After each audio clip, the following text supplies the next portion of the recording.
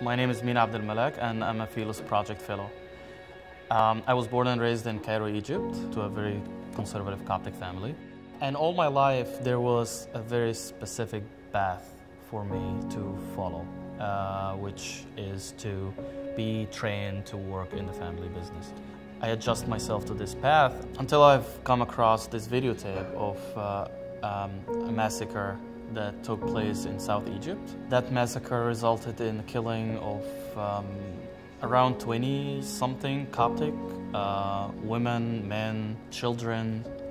And watching this video was kind of, I would say that kind of was like an eye-opening for me. It changed my life. I could not unseen what I've seen. And it put everything into perspective to me. I realized at this point that this chain of persecution, it can develop into something bigger and something more dangerous. And I felt that I have to be part of the solution. I felt like I have this moral obligation to do something. And I knew at this point that I've got to do something about it. In the Middle East, you have to choose between either military dictatorship or Islamism or Islamic totalitarianism. And that reflects in that the most active groups in the Middle East are the Muslim Brotherhood and other Islamists. An organization like the Philos Project trying to kind of change that game and that cycle, adding new ideas on the table, and I think that can change the Middle East in the long term.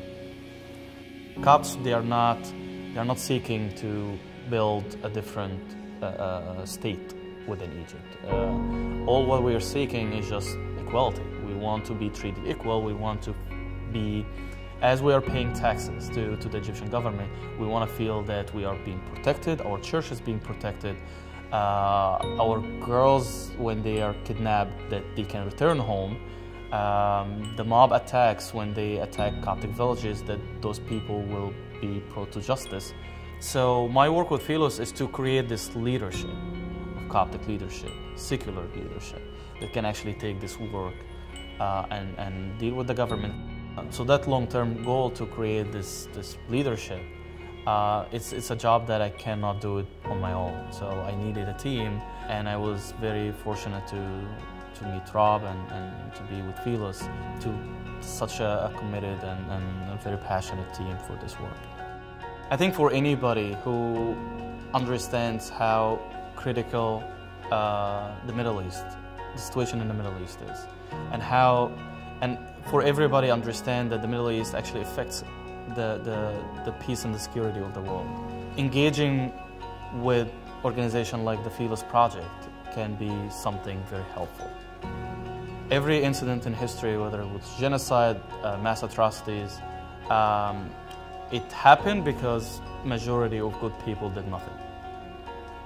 I think anybody who cares and realizes the importance of the security of the Middle East, I think they have to, or they should engage with the Philos Project.